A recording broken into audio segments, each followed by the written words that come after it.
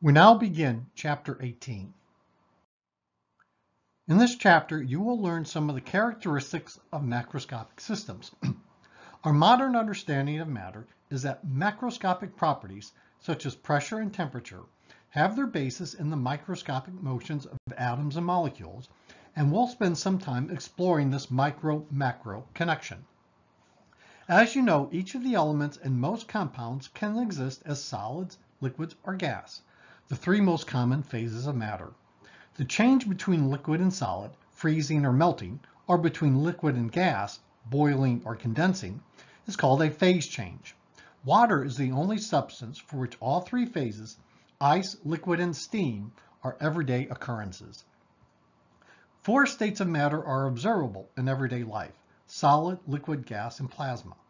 Many other states are known to exist only in extreme situations, such as Bose-Einstein condensates, neutron degenerate matter, and quark-gluon plasma. We will not explore these other states of matter. A solid is a rigid macroscopic system consisting of particle-like atoms connected by spring-like molecular bonds. Solids are nearly incompressible, which tells us that the atoms in a solid are just about as close together as they can get. The solid shown here is a crystal, meaning the atoms are arranged in a periodic array. Elements in many compounds have a crystal structure in their solid phase. A liquid is a system in which the molecules are loosely held together by weak molecular bonds. The bonds are strong enough that the molecules never get far apart, but not strong enough to prevent the molecules from sliding around each other. A liquid is more complicated than either a solid or a gas. Like a solid, a liquid is nearly incompressible. Like a gas, a liquid flows and deforms to fit the shape of its container. A gas is a system in which each molecule moves through space as a free, non-interacting particle until, on occasion, it collides with another molecule or with the wall of the container. A gas is a fluid. A gas is also highly compressible, which tells us there's lots of space between the molecules. Gases are fairly simple macroscopic systems, hence many of our examples in Part 5 will be based on gases. In thermodynamics, we define the state of a substance in terms of the various properties we can attribute to it: temperature, pressure, volume, entropy, enthalpy, internal energy, mass, and density. A state variable is one of the set of variables that are used to describe the mathematical state of a dynamical system.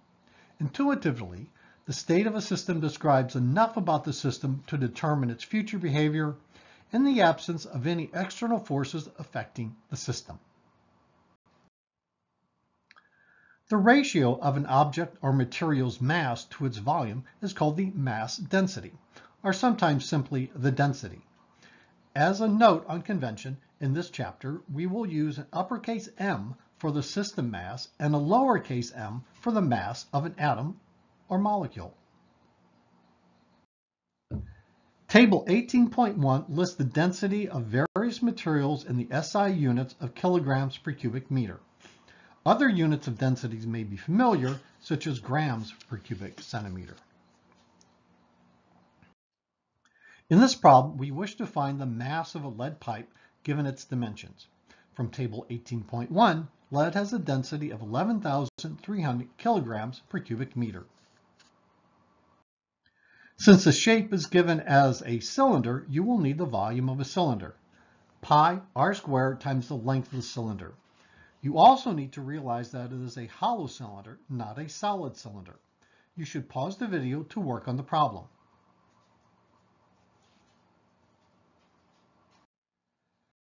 Since the density is mass divided by volume, we rearrange for mass. The density is known, so we just need the volume of the lead cylinder, which is the difference of the inner and the outer cylinders. The outer and inner radii are known, as well as the length, so the volume can be calculated, given a mass of 1.7 kilograms to two significant figures. Remember, when doing intermediate calculations, it is advisable to keep additional digits and do the rounding on the final answer. The number density is the number of atoms in a solid divided by its volume, which is around 10 to the 29 per cubic centimeter. The number density of a gas depends on the pressure, but is usually less than 10 to the 27 per cubic centimeter.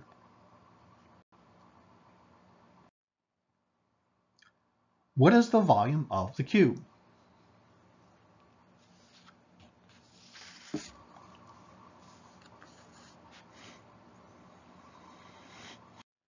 The answer is E. Remember, 1 meter is 100 centimeters. One way to specify the amount of substance in a macroscopic system is to give its mass. Another is to give the measure of the amount of substance in moles. By definition, 1 mole of matter, be it solid, liquid, or gas, is the amount of substance containing Avogadro's number of particles. To 3 significant figures, Avogadro's number is 6.02 times 10 to the 23 basic particles per mole. The number of moles is the number of particles divided by Avogadro's number. The atomic mass number is by definition an integer. It is written as a leading superscript on the atomic symbol. It is the sum of the number of protons and neutrons in an atom. For example, the common isotope of hydrogen with 1 proton and no neutrons is 1H. The heavy hydrogen isotope called deuterium, which includes 1 neutron, is 2H. The primary isotope of carbon with 6 protons, making it carbon, and 6 neutrons is 12C. The radioactive isotope 14C, used for carbon dating of archaeological finds, contains 6 protons and 8 neutrons. The atomic mass scale is established by definition the mass of carbon-12 to be exactly 12U, where U is the symbol for the atomic mass unit. 1 mole of carbon-12 has a mass of 0.012 kilograms, which gives 1 atomic mass unit as 1.66 times 10 to the minus 27 kilograms. The basic particle depends upon the substance. Helium is a monatomic gas, meaning that the basic particle is the helium atom. Thus, 6.02 times 10 to the 23 helium atoms are 1 mole of helium. But oxygen gas is a diatomic gas because the basic particle is the 2-atom diatomic molecule O2. 1 mole of oxygen gas contains 6.02 times 10 to the 23 molecules of O2, and thus 2 times 6.02 times 10 to the 3 oxygen atoms. The atomic mass of any other atom is a mass relative to carbon-12. For example, careful experiments with hydrogen find the mass ratio as 1.0078 divided by 12. Therefore, the atomic mass of hydrogen is 1.0078 U. The atomic mass in U is close, but not exactly equal to the atomic mass number.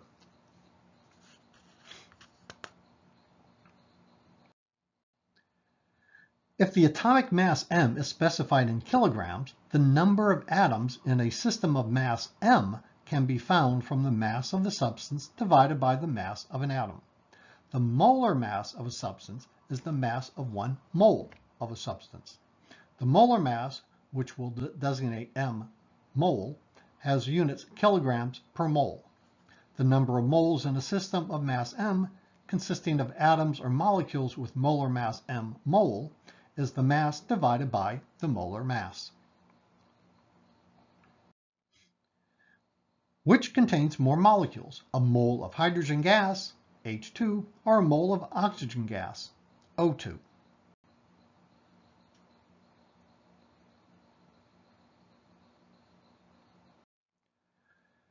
They each contain the same number of molecules. Mole is a count of the number of basic particles. It does not distinguish between different basic particles.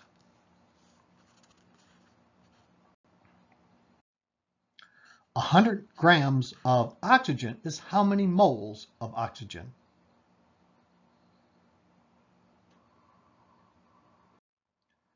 The first method is to determine the number of molecules in 100 grams of oxygen. The oxygen atom O16 has an atomic mass number of 16. Oxygen gas is a molecule containing two O16 atoms and must have an atomic mass of M equal 32U. The mass of one molecule of O2 is 5.31 times 10 to the minus 26 kilograms. The number of molecules is the total mass divided by the mass of one molecule, or 1.88 times 10 to the 24 molecules. The number of moles is the number of molecules divided by Avogadro's number, which gives 3.13 moles.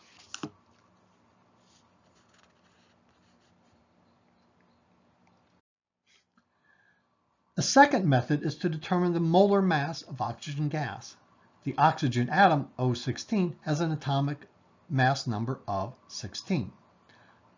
Oxygen gas is a molecule containing two O16 atoms and must have an atomic mass of 32U. The molar mass of one molecule of O2 is 0.032 kilograms per mole. The number of moles is the total mass divided by the molar mass, or 3.13 moles.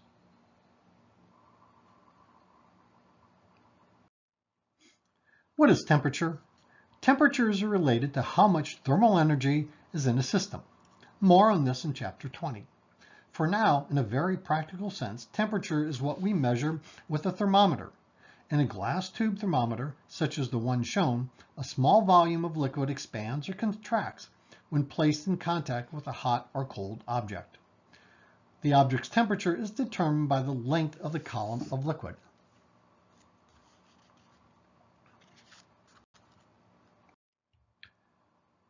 The Celsius temperature scale is defined by setting 0 degrees Celsius for the freezing point of pure water and 100 degrees Celsius for the boiling point.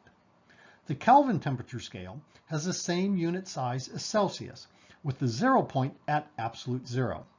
The conversion from Celsius scale to the Kelvin scale is to add 273 to the temperatures in degrees Celsius. Do not use the degree symbol with Kelvin. The conversion from Celsius to Fahrenheit is to multiply the Celsius reading by 9/5 and add 32 degrees. The scales show the three most commonly used temperature scales. The Fahrenheit scale is used in the United States, Celsius is used in the rest of the world, the Kelvin scale is used in science.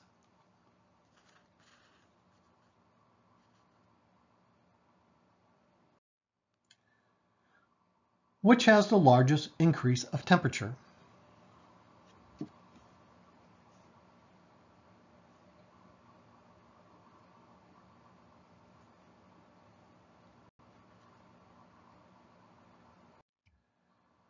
A change of 1 degree Celsius is the same as 1 Kelvin. A change of 1 degree Fahrenheit is 9/5 or 1.8 times as large as 1 degree change in Celsius. Therefore, the right answer is D. Any physical property that changes with temperature can be used as a thermometer.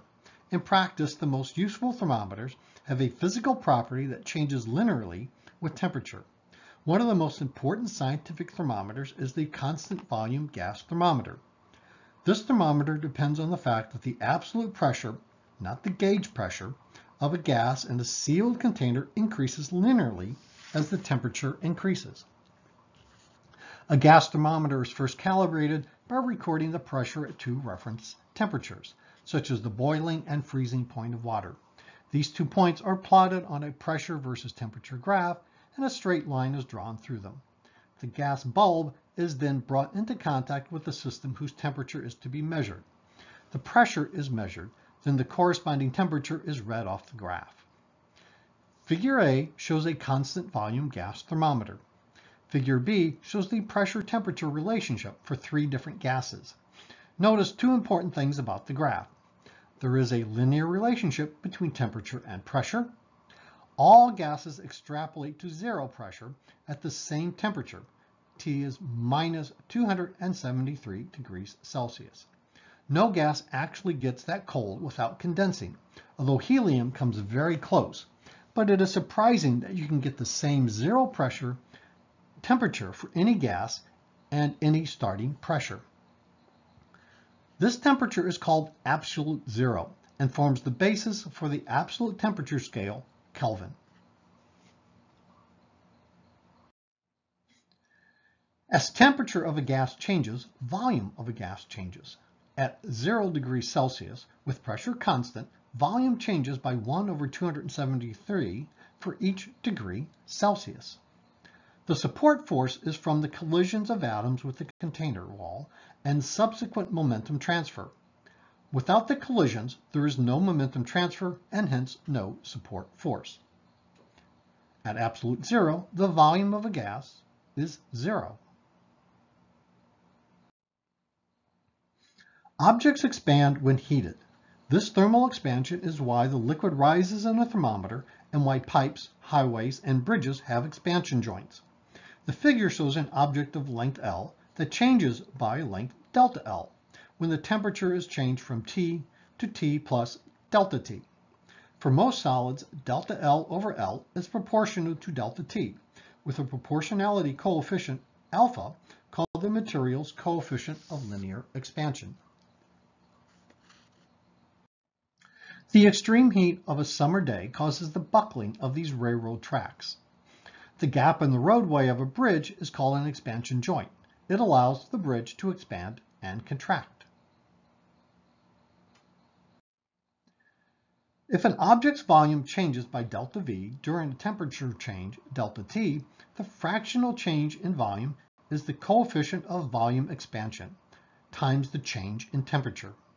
Solids expand linearly in all three directions, and in the process, a solid changes its volume. The fractional change in volume is 3 times the fractional change in length of the sides. For solids, the coefficient of volume expansion is 3 times the coefficient of linear expansion. The table shows expansion coefficients for various materials. For gases and liquids, there is no coefficient of linear expansion.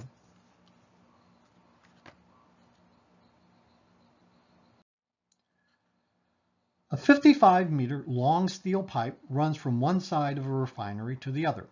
By how much does the pipe expand on a 5-degree Celsius winter day when 155 degrees Celsius oil is pumped through it?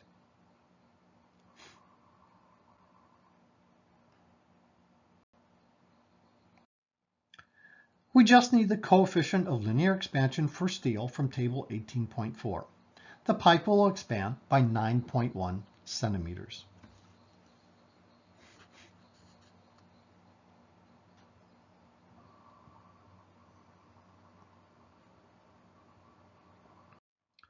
A steel plate has a 2-centimeter diameter hole through it. If the plate is heated, what happens to the diameter of the hole?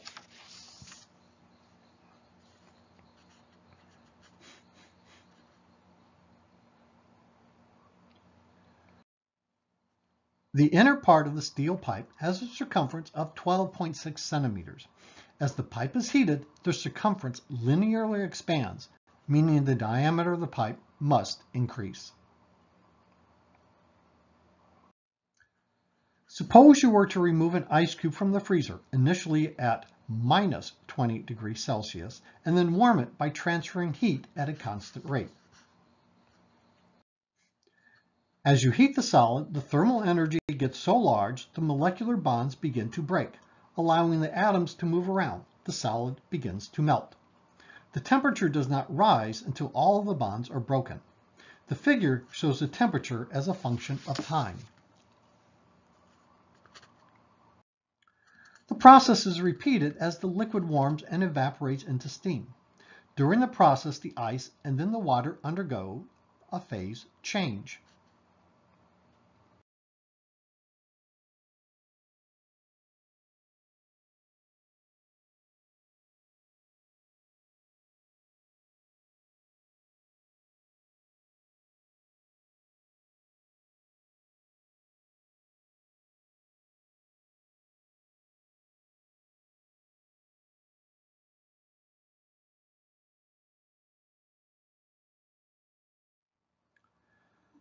phase change is characterized by a change in thermal energy without a change in temperature.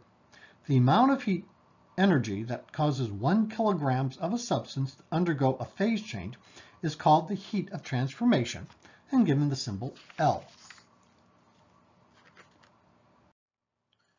The heat of fusion, L sub F, is the heat of transformation between a solid and a liquid. The heat of vaporization, L sub V, is the heat of transformation between a liquid and a gas. You must explicitly include the minus sign when it is needed.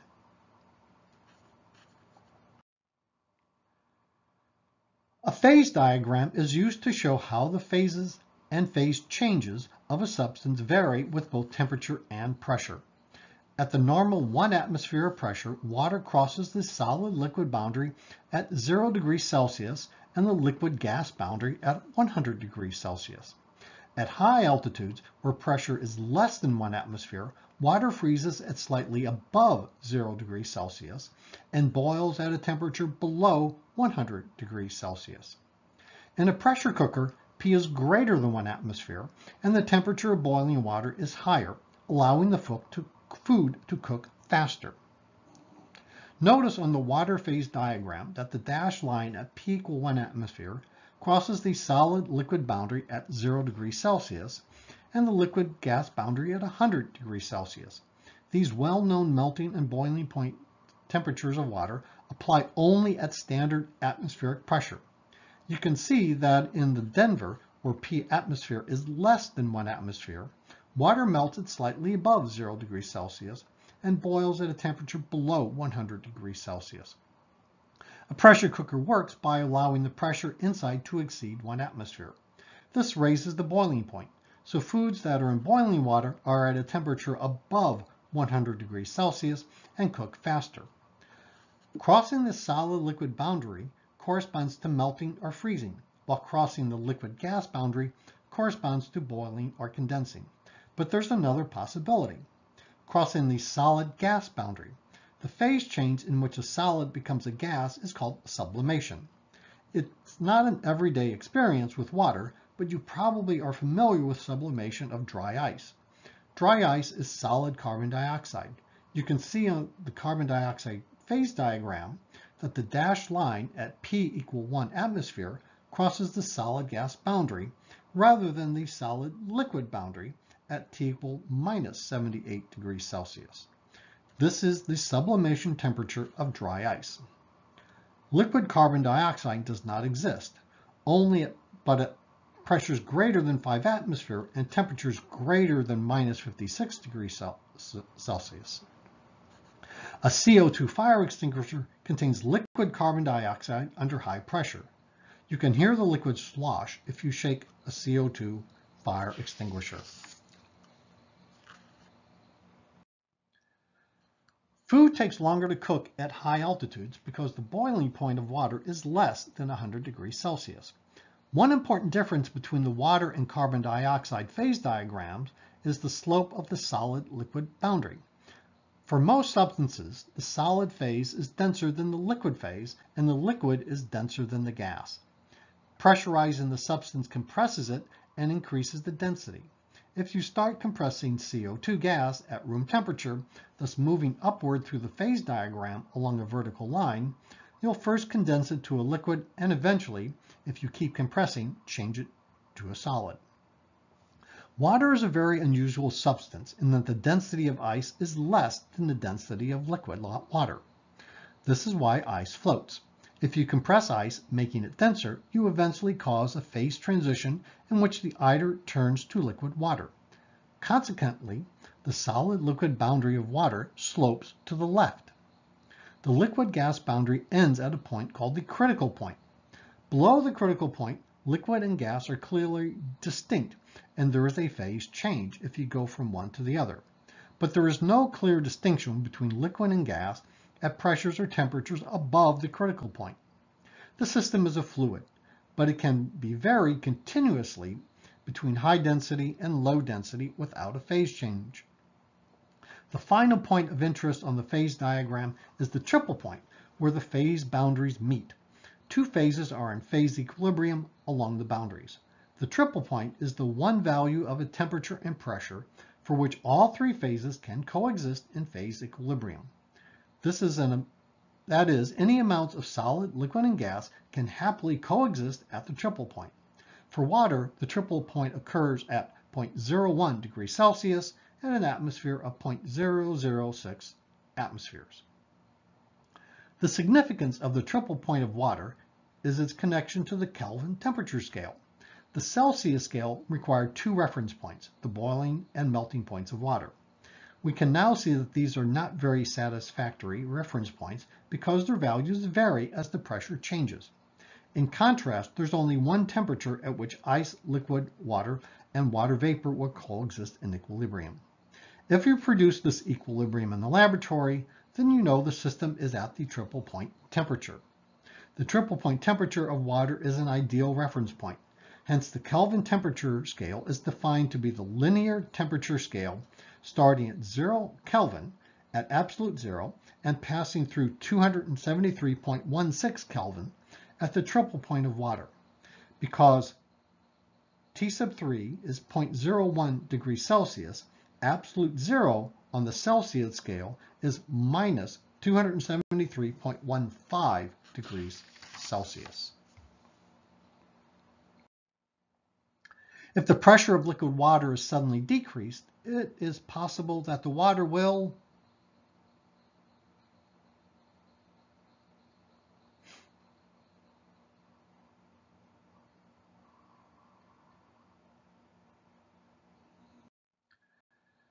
The pressure drop can cause a liquid to solid phase change or a liquid to gas phase change. The ideal gas model is one in which we model atoms in a gas as being hard spheres. Each hard sphere fly through space and occasionally interact by bouncing off each other in perfectly elastic collisions. Experiments show that the ideal gas model is quite good for gases if two conditions are met. The density is low. The atoms occupy a volume much smaller than that of the container. And 2, the temperature is well above the condensation point. We've been using the term atoms, but many gases, as you know, consist of molecules rather than atoms. Only helium, neon, argon, and the other inert elements in the far right column of the periodic table of the elements form monatomic gases. Hydrogen, nitrogen, and oxygen are all diatomic gases. As far as the translational motion is concerned, the ideal gas model does not distinguish between a monatomic gas and a diatomic gas. Both are considered as simply small, hard spheres. Hence, the terms atoms and molecules can be used interchangeably to mean the basic constituents of the gas. The state variables for an ideal gas are the volume, V, of its container, the number of molecules, N, of the gas present in the container, the temperature T of the gas and its container, and the pressure P that the gas exerts on the walls of the container. These four state parameters are not independent of each other. If you change the value of one by, say, raising the temperature, then one or more of the others will change as well. Each change of the parameters is a change of state of the system. Experiments during the 17th and 18th centuries found a very specific relationship between the four state variables. Suppose you change the state of a gas by heating it or compressing it or doing something else to it, and measuring P, V, N, and T. Repeat this many times, changing the state of the gas each time until you have a large table of P, V, N, and T values. Then make a graph on which you plot PV, the product of the pressure and volume, on the vertical axis, and NT, the product of the number of moles and temperature in Kelvin, on the horizontal axis. The very surprising result is that for any gas, whether it is hydrogen or helium or oxygen or methane, you get exactly the same graph. In other words, nothing about the graph indicates what gas was used because all the gas give the same results. No real gas could extend to N times T equals 0 because it would condense, but an ideal gas never condenses because the only interactions among molecules are hard sphere collisions.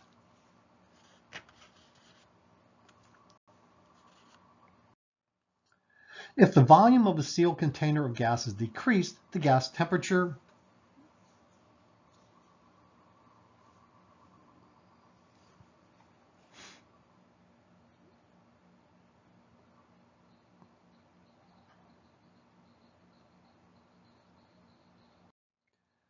Temperature depends on volume and pressure. Without any information about the pressure, it is not possible to tell.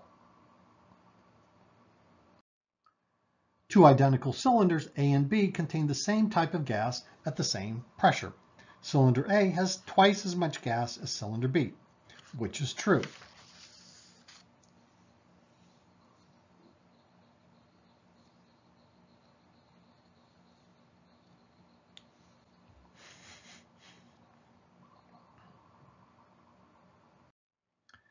The amount of gas is characterized by the number of moles of the gas.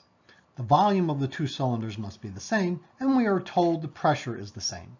To maintain a constant value, if the number of moles of the gas decreases, the temperature must increase.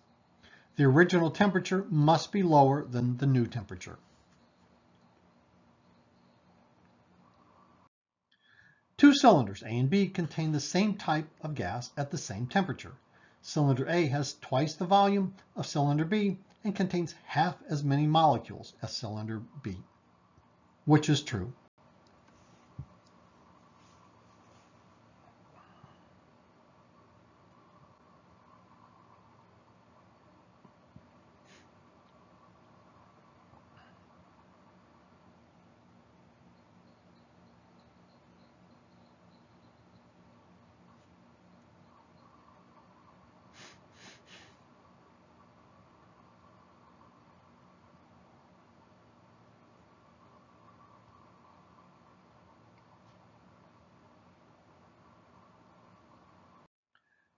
Using the ideal gas law, the new pressure is found by proportional reasoning.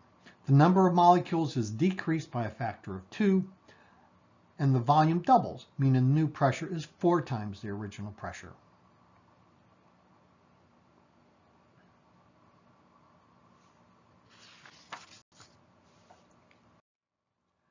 "100 grams of oxygen gas is distilled into an evacuated 600 cubic centimeter container. What is the gas pressure at a temperature of 150 degrees Celsius?"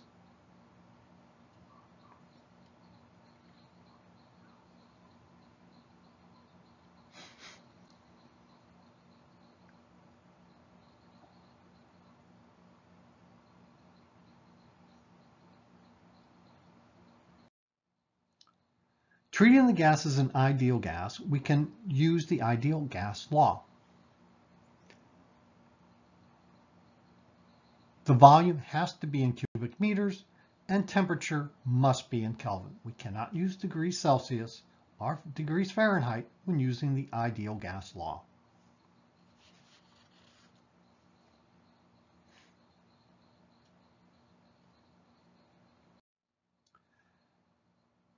All ideal gas problems involve a gas in a sealed container.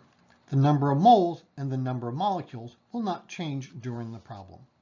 If the gas is initially in state I, characterized by the state variables P sub I, V sub I, and T sub I, at some later time it is in a final state F.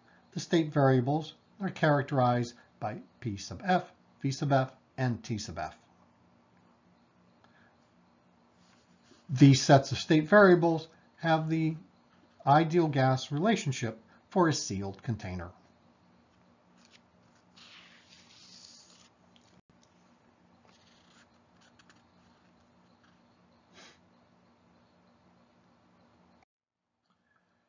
The temperature of a rigid, constant volume, sealed container of gas increases from 100 degrees Celsius to 200 degrees Celsius. The gas pressure increases by a factor of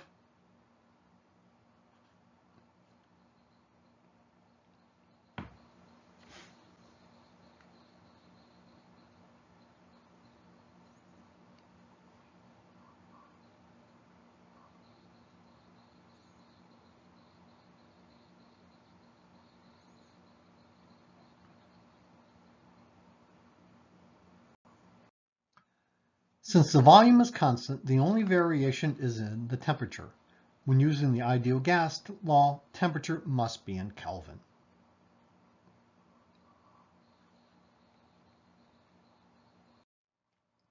A cylinder of gas is at 0 degrees Celsius. A piston compresses the gas to half its original volume and 3 times its original pressure. What is the final gas temperature?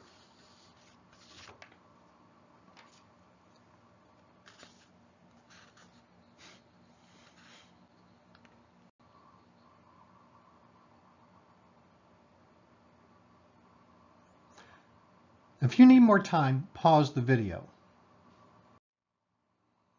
Use the ideal gas law for a sealed container and solve for the final temperature.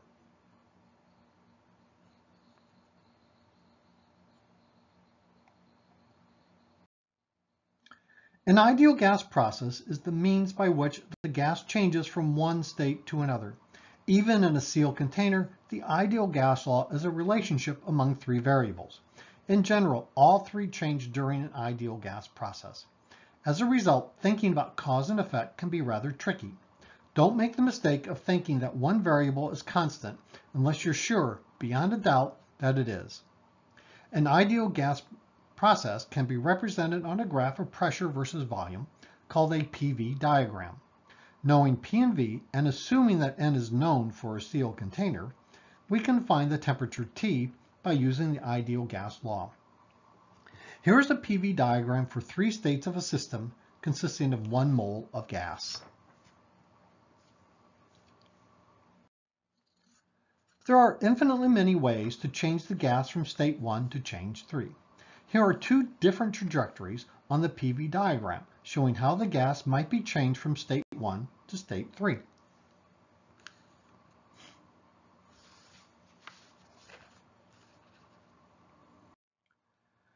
If you slowly pull a piston out, you can reverse the process by slowly pushing the piston in. This is called a quasi-static process. We assume that the process occurs so slowly that the system is never far from equilibrium. In other words, the values of P, V, and T at any point in the process are essentially the same as the equilibrium values they would assume if we stopped the process at that point. It is an idealization, like a frictionless surface, but one that is very good approximation in many real situations. An important characteristic of a quasi-static process is that the trajectory through the PV diagram can be reversed. If you quasi-statically expand a gas by slowly pulling a piston out, you can reverse the process by slowly pushing the piston in. The gas retraces its PV trajectory until it is returned to its initial state.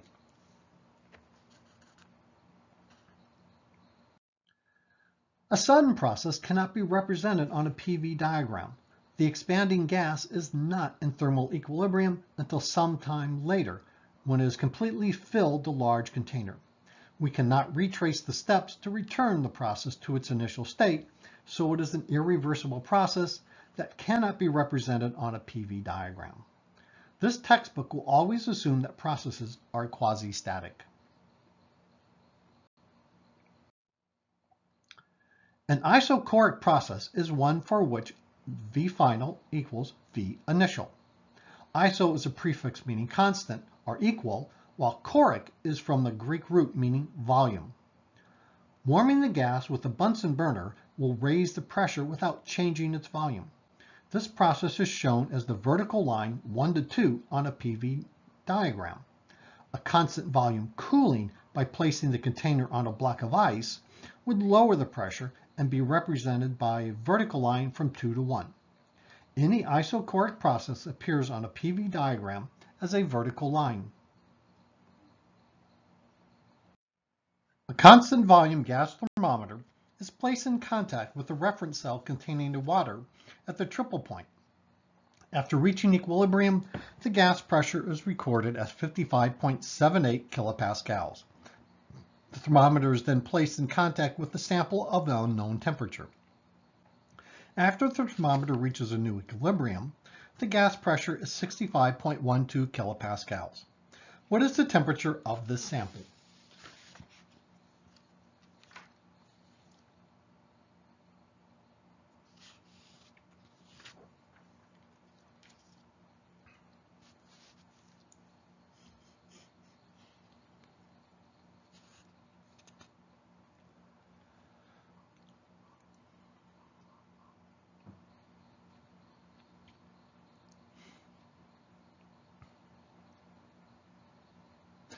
If you need more time, pause the video. The thermometer's volume doesn't change, so it's an isochoric process. Use the ideal gas law for a sealed container and solve for the final temperature. Keep in mind the temperature must be in Kelvin to get the correct answer.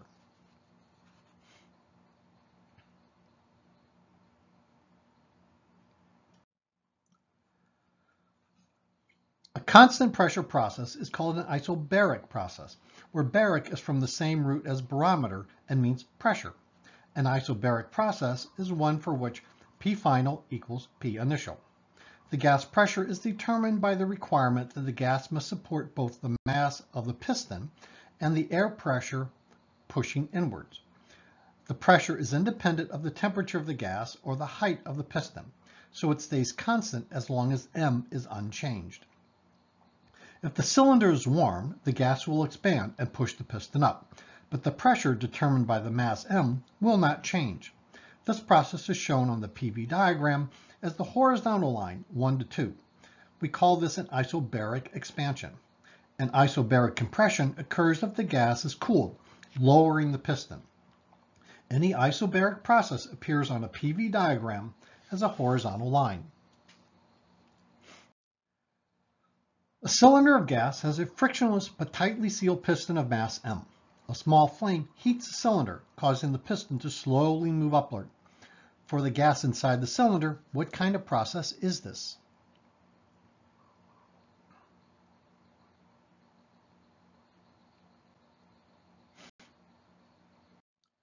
This is an isobaric process. The pressure is exerted from the outside. The piston stops moving when the inside pressure matches the outside pressure. A cylinder of gas has a frictionless but tightly sealed piston of mass M. The gas temperature is increased from an initial 27 degrees Celsius to a final 127 degrees Celsius. What is the final to initial volume ratio?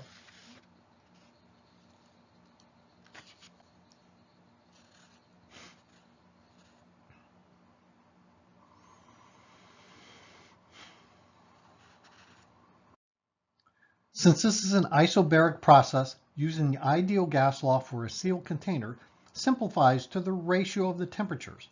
The initial and final pressures must be the same. Using Kelvin as a temperature scale gives a ratio of volumes of 1.33. The two cylinders on the figure contain ideal gases at 20 degrees Celsius. Each cylinder is sealed by a frictionless piston of mass M. How does the pressure of gas 2 compare to that of gas 1?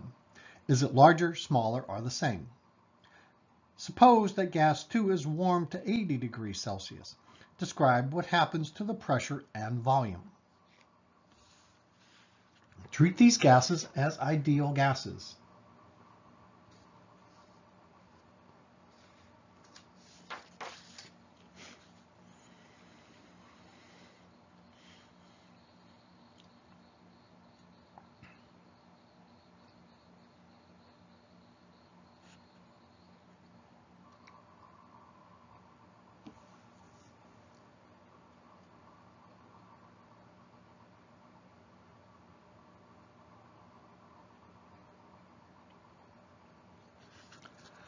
If you need more time, pause the video.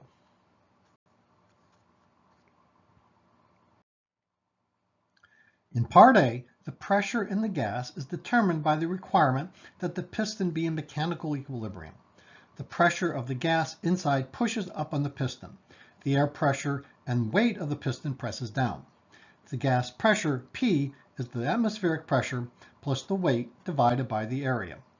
Depends on the mass of the piston, but not at all on how high the piston is or what type of gas is in the cylinder. Thus, both pressures are the same.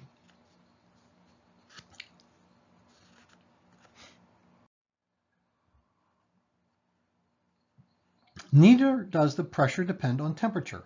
Warming the gas increases the temperature, but the pressure determined by the mass and area of the piston is unchanged. Because PV over T is a constant and P is a constant, it must be true that V over T is a constant. As T increases, the volume V must also increase to keep V over T unchanged. In other words, increasing the gas temperature causes the volume to expand. The piston goes up. But with no change in pressure, this is an isobaric process. An isothermal process is one for which T final is equal to T initial.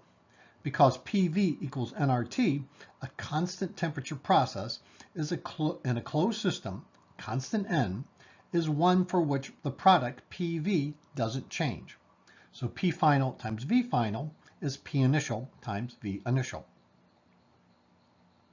The location of the hyperbola depends upon the value of T. A lower temperature process is represented by her hyperbola closer to the origin than a higher temperature process. This figure shows 4 hyperbolas representing the temperature T1 to T4, where T4 is greater than T3, is greater than T2, is greater than T1. These are called isotherms. A gas undergoing an isothermal process moves along the isotherm of the appropriate temperature.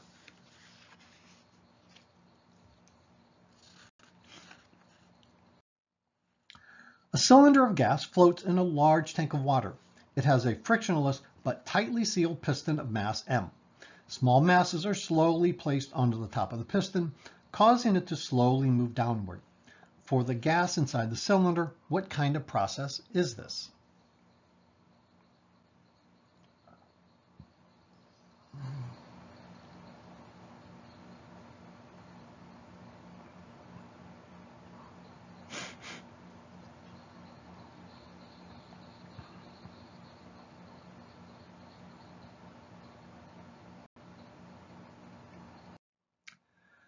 By adding weights to the top, the external pressure changes, so it is not constant pressure.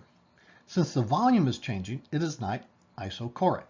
The tank of water allows heat to flow out of the cylinder and maintain the same temperature throughout the process, so this is an isothermal process. What type of gas process is this?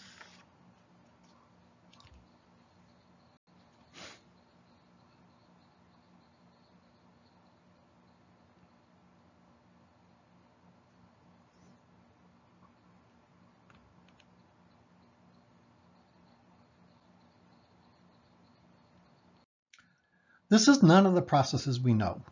The volume and pressure change, so it's not isochoric or isobaric. The curve is not a hyperbola, so it is not isothermal. A gas follows the process shown. What is the final to initial temperature ratio T sub F to T sub I?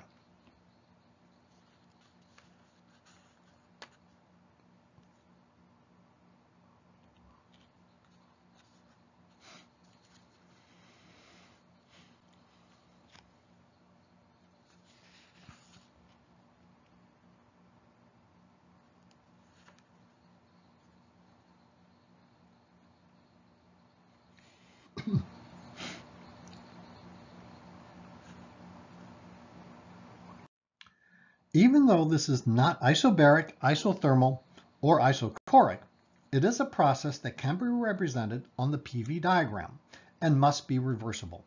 A reversible process can be described by the ideal gas law for a sealed container. Since we have the initial and final pressure and volume, the ratio of the temperatures can be found.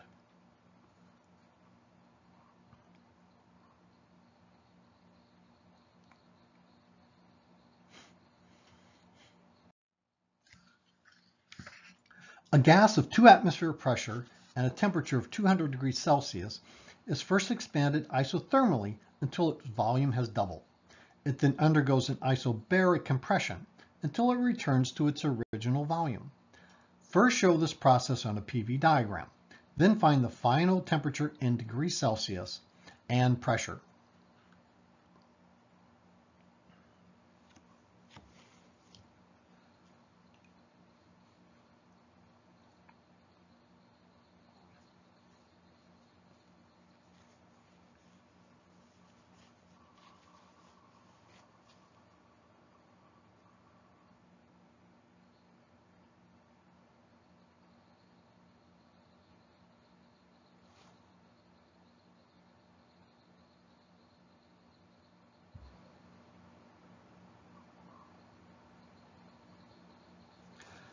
If you need more time, pause the video.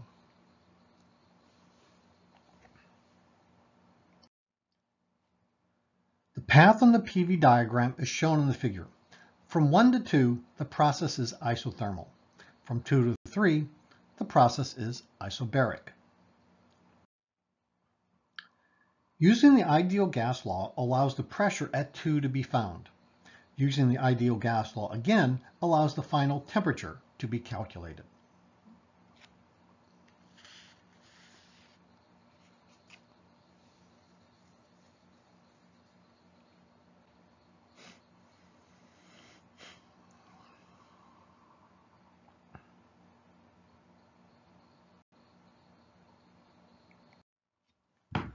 Look at problem 18.47, and we will work the solution next class.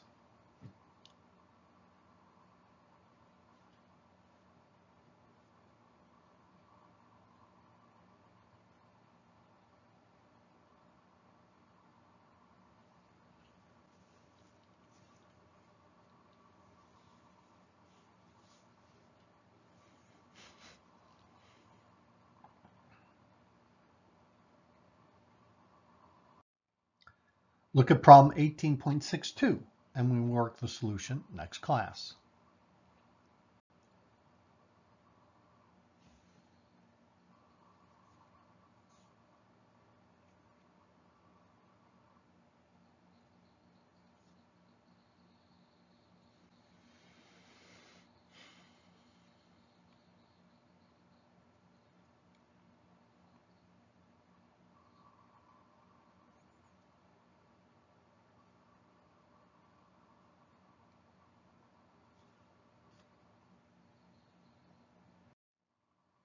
Look at problem 18.64, and we will work the solution next class.